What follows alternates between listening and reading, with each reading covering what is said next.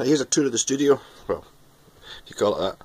We've got some effects there. This is the 16 channel desk there from Mixdown, from the two adats which are there and there.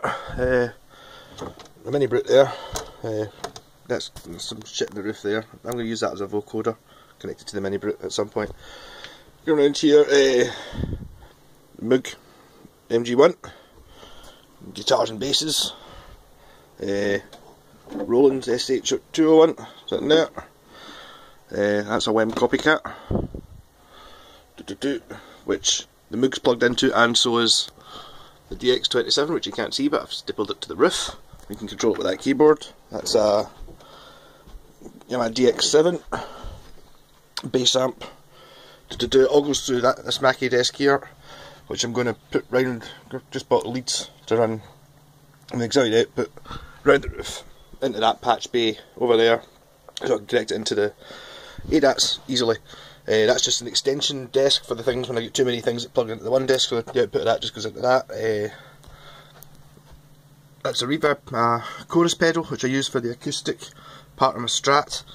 Some Volcas, they're connected to this. Well, that one, that's a drum machine that's not connected, that one's connected to that. A standard drum machine, a Volca keys, which I would normally run in MIDI. It's plugged in, but there's no, I've not got a MIDI lead plugged into it just now. Some other things. There's a Kawai K1, which is controlled by this Yamaha DGX as well. They're both plugged in. That's a DX21 there. This is my new one, my phase distortion, and it's on. That's my massive korg, which is actually running on MIDI channel. I don't know if you can see there, probably can't. That's what I'm using to run the drums. Yeah, so the drums are plugged with my MIDI cable into that. All of that crap goes through that desk, and then it comes round here into the studio.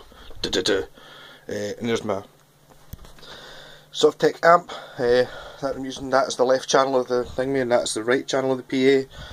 Got a new jam pedal, a stereo one there plugged in, and there's the cable there. So I've got, that's an AB switch. One of them puts the output of the guitar into the Sovtek.